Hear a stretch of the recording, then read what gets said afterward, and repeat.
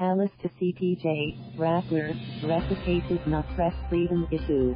Manila, Philippines. Neither online media outfit Rappler nor its chief executive officer, Maria Ressa, reflects the condition of media in the Philippines, Malacanang said Tuesday as it slammed the Committee to Protect Journalists, CPJ, for expressing alarm on the state of press freedom in the country.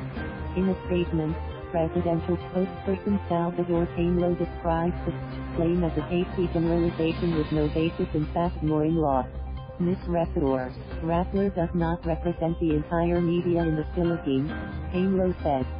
There are local journalists, he said, who are similarly critical, even outrageously hostile and biased of the policies of the administration but continue to enjoy the practice of their profession. Tainlo, who is also the chief legal counsel of President Rodrigo Duterte, reiterated that Ressa was charged for a violation of law not related to the exercise of her right to free speech.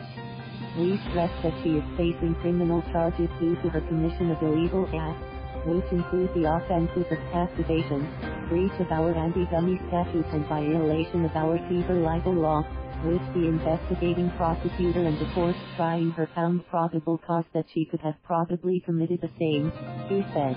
She cannot escape liabilities for these just because of her profession or politics. Ours is a system of law and no one is above it nor exempt from it, he added.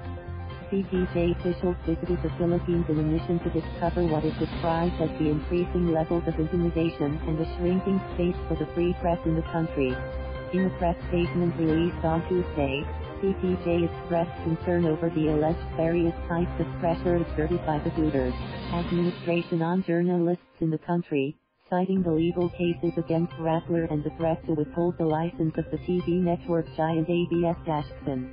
In reaction, Tainlo said that it was under Duterte that the Philippines was delisted as one of the deadliest countries for media, citing the 2018 annual report of Reporters Without Borders. He also mentioned the creation of the Presidential Task Force on Media Security, FOMS, which the President created in his first administrative order on assuming office. The President himself advocates for the free marketplace of ideas and will continue to do so while preserving our country's vibrant democracy, Tainlo said.